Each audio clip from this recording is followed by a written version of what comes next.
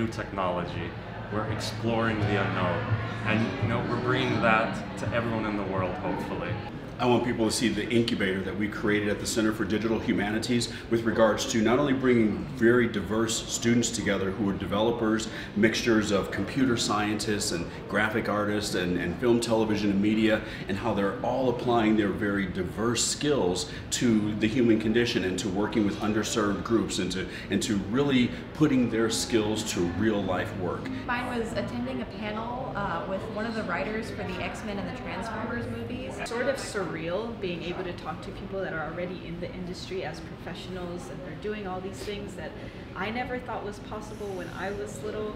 Just being able to stroll around some of the exhibitions and meeting new people that have such brilliant ideas that makes you start thinking of your own ideas, what you can do with this technology, what's the future.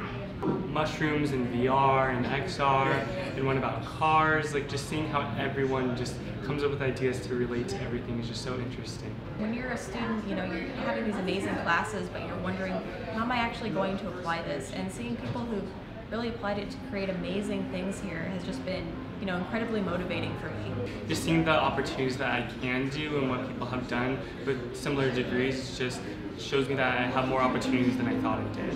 What I learned here is, how to incorporate new stuff into that path, what I could add, what else I could branch into. The thing that I always dreamed about is a possibility for me, and being here is just wonderful that I get to talk to these people and get insight about what it's like.